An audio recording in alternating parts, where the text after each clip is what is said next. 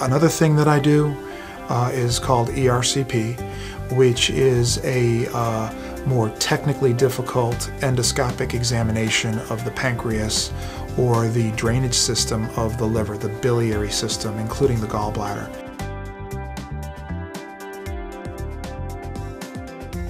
Examples, the most common examples are gallstones that have migrated out of the gallbladder and into the bile ducts. Today's surgery for gallstone disease is great. You know, they make little puncture marks and then you go home the next day. What they've given up is the ability to access the biliary system, and that's where gastroenterologists become involved.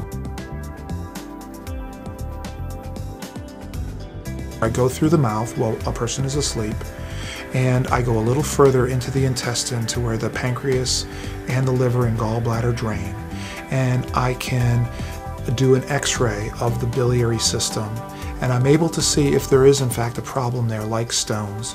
I'm able to make small incisions on the inside to take stones out or crush them, and or if there's a blockage, let's say due to a stricture or a cancer, for instance pancreatic cancer, as the bile duct from the liver courses through the pancreas and into the intestine, I can put stents in there to keep it open so the liver can drain as it normally would into the intestine. Those are also outpatient procedures that usually take 30 to 45 minutes.